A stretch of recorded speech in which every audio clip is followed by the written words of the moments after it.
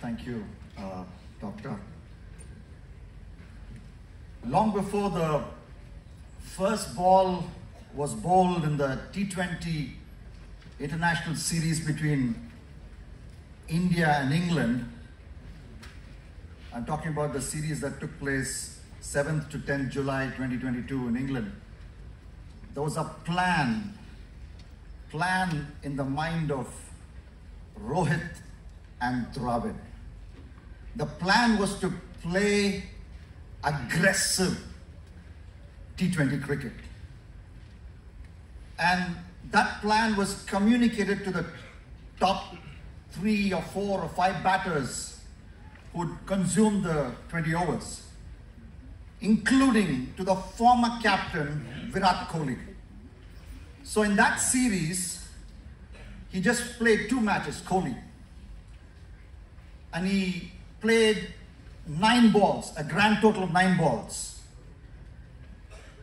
And in those 9 balls, Kohli tried to execute this plan. He tried to attempt 5 boundaries of those 9 balls.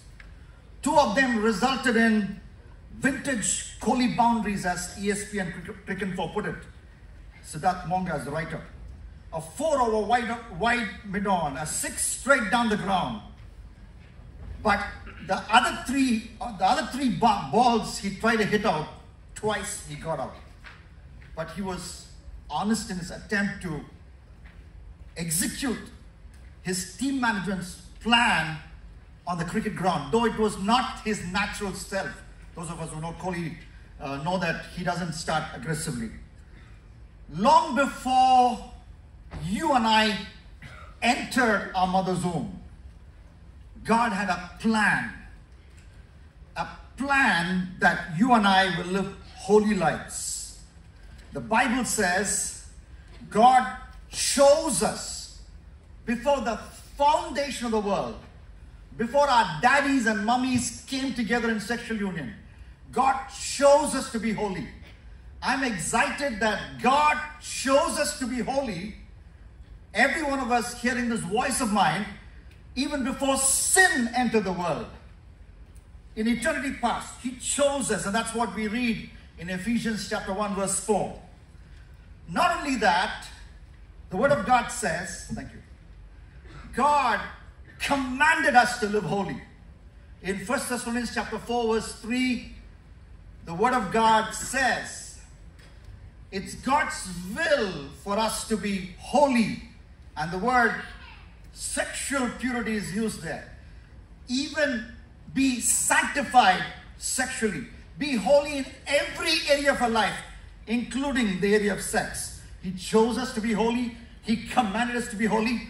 But what is our response? We talk about the third C.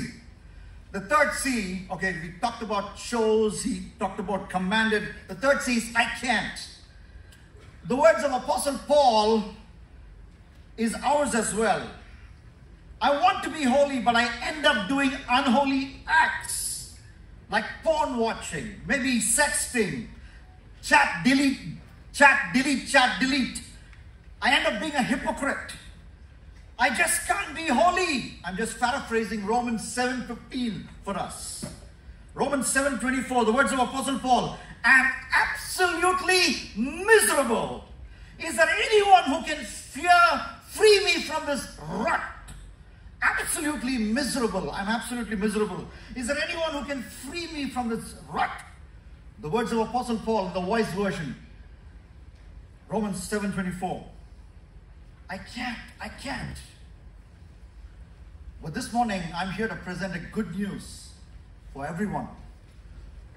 In response to our can't, God says, you can.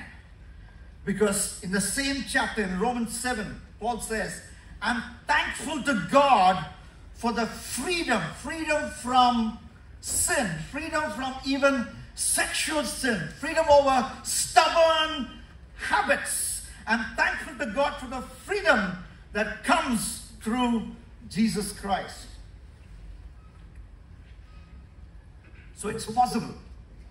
In fact, though many of us think that we are taken over by lust and we can't stop watching porn. We can't stop behaving in that particular way that leads us into several sexual sins. But the fact of the matter is, God forbid a terrorist walks into this room and let's say my wife, my daughter, my son, and he catches hold of one of them and tells me, if you watch porn on that computer screen, if you click on that website and watch porn on the screen, I'm going to slit your daughter's throat. You think I'll click that screen? No. I would not do that because I really believe if I clicked on porn, that terrorist will slit my daughter's throat. Young people, we are believing the lie, buying the lie that we can't be sexually holy. And I'm going to take you in my breakout session through a chart, through a path map, through a compass from God's Word, where God's Word shows us how it's possible to be sexually holy. Maybe not perfect on this side of eternity, but be on a pursuit of sexual holiness where we can have victory over stubborn habits. And that's what I'm going to show you. So I invite you to join me in my workshop. In fact, I will repeat what I shared today and tomorrow. So you might want to hear my good friend Charles. We were in Idaskara School in the same time, in the late 80s and the early 90s. And there are other wonderful workshops as well. So I will repeat what I shared today, tomorrow as well. So you're most welcome to join that. I've titled my breakout session, Triumphing Over Tech Temptations. Why Tech Temptations? I have with me the latest copy of the Outlook magazine. It's so the Week magazine, October 2nd, 2022, sorry. October 2, 2022. It says, in a survey which analyzed content rating Netflix's top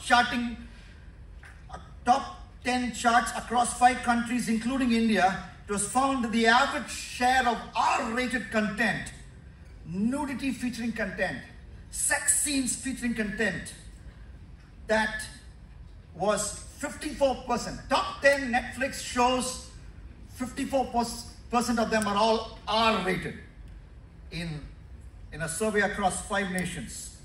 So we know what we are talking about. You know what I'm talking about when I talk about tech temptations. And I want to show you from God's Word. I want to take you to the chart of God's Word, the compass of God's Word, that we can actually overcome all these temptations. We can triumph over these tech temptations. God bless you. And my book will be available as you walk out, called Straight Talk, which throws more light about it. And there are some free magazines and tracts which are takeaways as well for the book. And for another book called Daniel and Dell, there's a small price to pay. Thank you. God bless you.